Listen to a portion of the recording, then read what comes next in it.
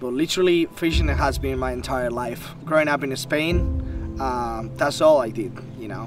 Growing up as a kid, I remember walking into the beach and doing some of the surf casting, and this was just a cool thing to do, you know. Thanks to my dad that introduced me, I started fishing from the beach, and later on I started fishing on a boat, and very soon realizing that the most effective technique to catch big fish, specifically in Spain, is jigging.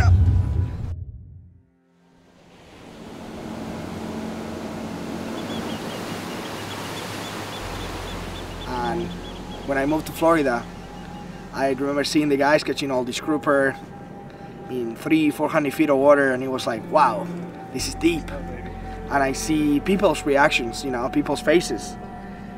When you tell them, you know, we hunt cranking in 300 feet of water, they'll go, oh wow, you're crazy.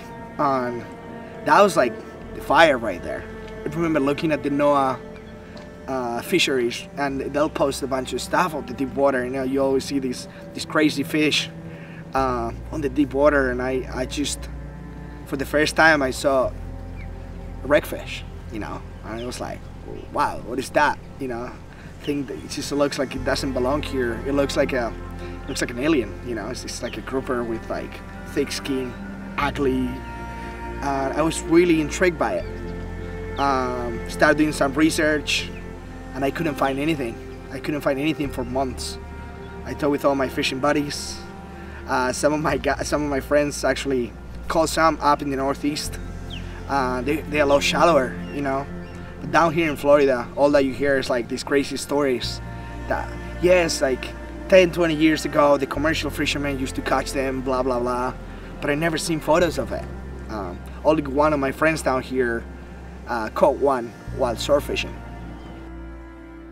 It was crazy, you know. We've been trying to find all this information and calling all these people, and nobody really has the spots, you know. It's just so hard. I must have called at least 20 captains. There were some reports of these crazy wreckfish, you know, and most of you probably never seen what a wreckfish is, you know. Don't feel bad, like I didn't either until just, you know, a year ago. When you search online, these fish supposed to live from 800 feet of water to 2,400 feet of water. So go and figure, you know. I was filming a video with Black Tip Page, and this guy Logan was on the boat. And from the moment I saw Logan, we just kind of like click, you know. He's one of these guys, like a fishy guy, you know, a fishy dude. We start talking about fishing, and we start sharing photos. And I say, you know, this is some cool stuff that we caught up front and whatnot. And he, out of the blue, pulls up this photo of a wreckfish. And I'm like, what are you doing, you know? Where is this fish? I need this, you know, I've been searching for this. And Logan goes like, yeah man, I've been searching for it as well, like that's my spot. I'm like, oh, I get it. So we carry on the conversation, and I saw him some photos, you know. I recently caught a few like nice yellow edges out from here, and they're pretty rare, you know. And he's like, whoa, I want that one, you know. And I'm like, all right, well, this sounds like a deal. So I'll take you to my yellow edge spot, and you take me to your wreckfish spot. And we did it. The next day, we jumped on Colin's boat. I took him to my yellow edge spot. He went down, caught his yellow edge, and we went home. Now, Logan was engaged and about to get married, okay? So he disappeared, he was gone, you know. He got married over the summer, and I keep texting him. I'm like, hey, Logan, you know, I'm happy for you, but you need to take me, you know. And Logan was so sweet, and he told me, you get ready. I will call you with 24 hours in advance, because Logan is super busy and I'm busy as well. I go with Kevin, and I said to Kevin, we gotta build a 1,000-gram rod. You know, we're gonna catch this fish in 2,000 plus feet of water. And Kevin is like, okay, you know, he's overwhelmed. And off we go. You know, we had some blanks, we have some ideas. We kind of knew what we needed to do, and we started building these rods. You know, we went through different layouts, different blanks, and came up with something that looked good. It just happened to be testing these new jigs, you know, the semi. And we made the semis all the way up to 1,000 grams. So I said to Kevin, you know, we have this jig, we're gonna fish in 2,000 feet of water. I have this very specialized reel, 10-pound line, and literally we got ready for it, even not knowing that it would ever happen, you know. And I remember talking with Kevin, he's like, you crazy? And I'm like, well, listen, this is a lifetime opportunity. You know, I don't know if it's ever gonna happen, but I want to be ready. It must be like 2 months after Logan got married. I texted him and I said, hey, it looks good tomorrow. And Logan said, we're going. We jumped on the boat. We didn't get up early. You know, we left the dog at 9:30. Jump on the conch. He has this beautiful conch 33. And run. So we ran to the spot about an hour and got to the spot.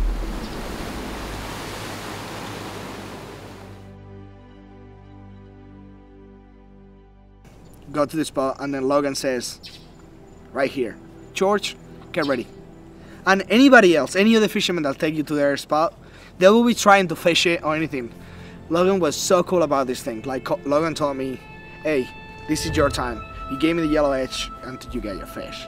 And I'm like, okay. I remember telling Colin, get ready, get the camera, get every angle. And I'm excited. I didn't know this is happening, okay? I have no idea this is gonna happen. I fished in 2,000 feet of water a couple times.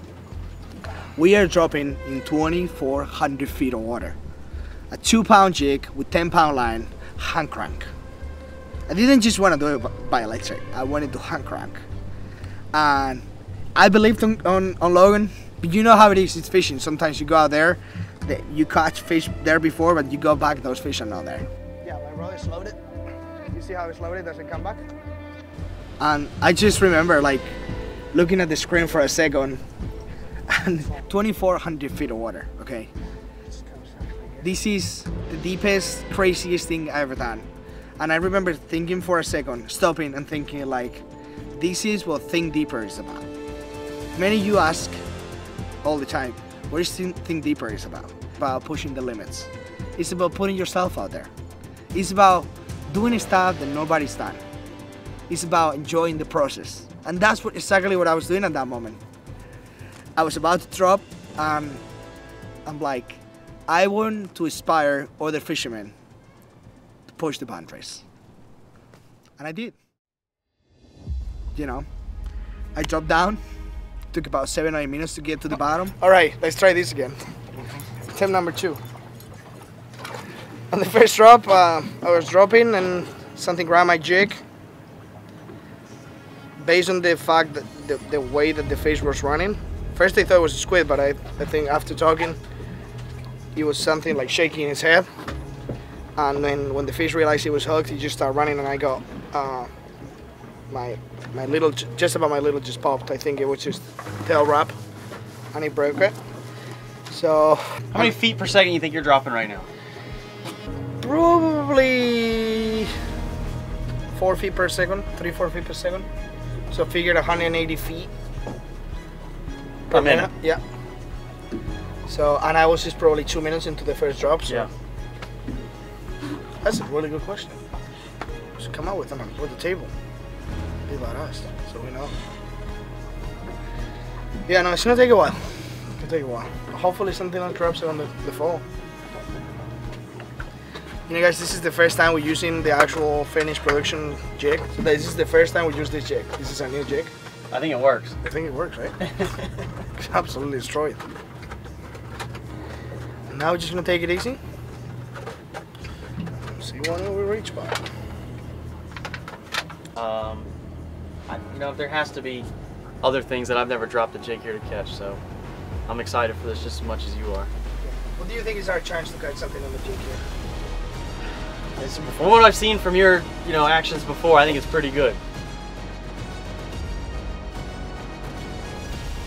Start fishing. The rod is performing well. The line is performing well. I feel good. You know, when you're fishing and you feel good. So it felt really good, really comfortable.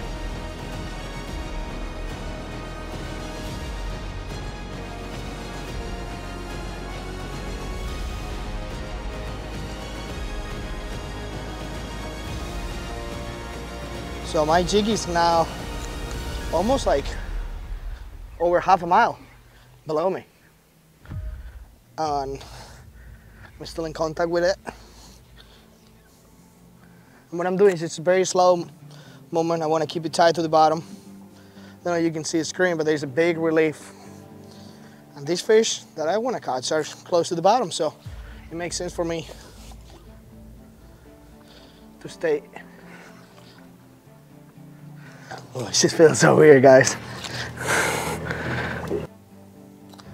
Really slow, so I want to come out 3-4 crowns and let that jig fall. Free fall. When you are in this deeper water, it doesn't matter what rod you're using, what line or what reel, your jig becomes less reactive. Ooh. That was a bite. So I'm doing this, I'm moving the jig, I'm working, I'm believing on it.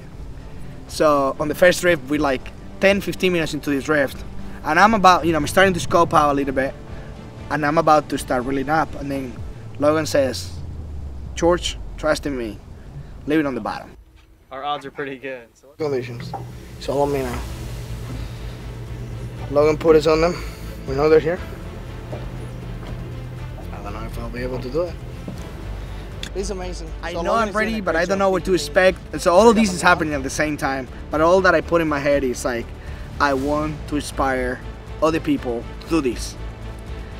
I hit bottom, I start jigging, start working that jig, nice and slow, tied to the bottom. These fish are on the bottom. I know that. Logan is feeding me this information. Stay tied to the bottom. So I'm doing this, I'm moving the jig, I'm working, I'm believing on it. So on the first drift, we're like 10-15 minutes into this drift, and I'm about, I'm starting to scope out a little bit, and I'm about to start reeling up, and then Logan says, George, trust in me, leave it on the bottom. So, we communicated, we're making it happen. And I remember hitting bottom, cranking twice, I came up, pump one time, it just feels so weird, guys. Let it loose, and I was on. I was on. This fish is pulling drag. This fish is kicking my butt. You know what I mean? Like I'm with 10-pound line. I have a big fish connected to my line, 2,400 feet away from me. This is the craziest thing I've ever experimented in my life. Of all my life fishing, any other type of fishing that I've done, had nothing compared to this. I'm hyped up. I'm super excited. But now I'm starting to freak out. So now all the time that I've been searching for this fish, all the people that I told I'm gonna make it happen, all of that is falling in my back. The pressure is on. I'm tight. I have 10-pound line, 80-pound leader. This fish is so far away from me. He's running, and you can see me just working. I just believed on it. I just kept like, I can believe this. Mr. George. I guess Logan was right. So I'm reeling, I'm cranking, getting line in the reel. Good. Thank you, sir. Yes, sir. Regardless what happens. Hopefully it's the right one. Be always thankful. Man, I've been waiting for Logan's call for a year. I swear. But I actually call him. But to accept my call for a year. I was waiting for you to get back from Spain. And okay. Yeah, I'm so grateful. Can't believe we hooked up. Second drop, you're down and tight. It's starting to blow up. Again, huh? It's starting to blow up already. Really? Yeah. Okay. Oh, it feels so good. I wish you guys could be here to see this. Freaking epic. Sometimes you come out here How and much drag you got on there, George? I don't have a lot. Remember, we got all the time in the world, so he's gonna make a couple runs. If it's the fish I think it is, he's gonna make a couple runs. He's not just gonna. Yeah. It's like drag, 8 pounds. Okay. Taking it easy. I'm gaining. That's the only thing that matters to me at this point. Keep the head straight up, so we don't get the gill plates. So amazing. I'm still here, guys. I was telling Logan like how grateful I am because the opportunity of coming out here and doing these, and it's just like the odds of like actually this happening are very slim. Like it's really hard. You need weather, you need equipment, you need faith. You need a lot of stuff, and then you need to be a little lucky as well to be able to see the fish. 10-pound line is always super technical.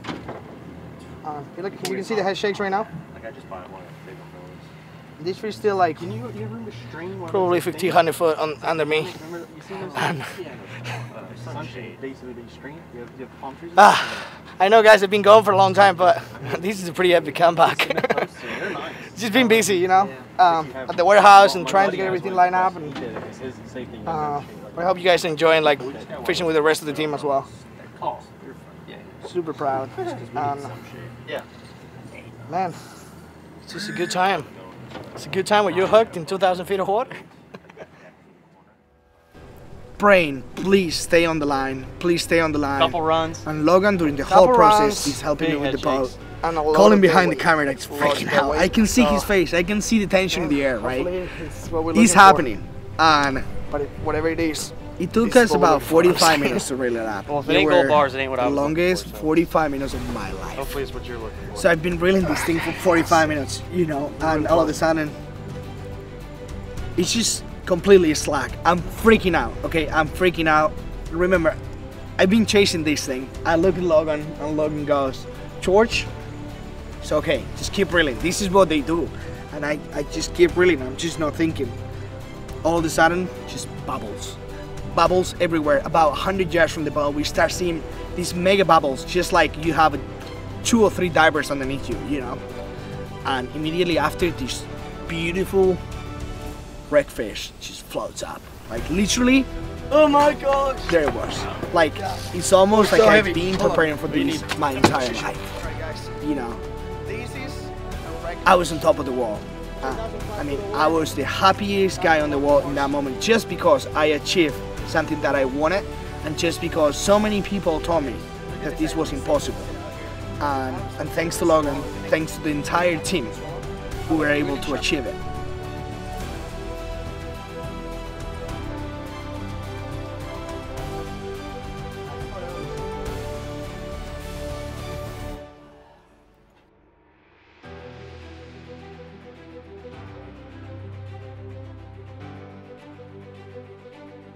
So that was the jig. This is going in the wall. And you know, just like my mom said, you always had to be ready for the luck. And I was ready for the luck. I hope this inspires you guys to push the boundaries, to think deeper, to don't let anybody tell you what it can be done or not. You own your own decisions. You have a dream, go and do it. Because it's probably gonna happen.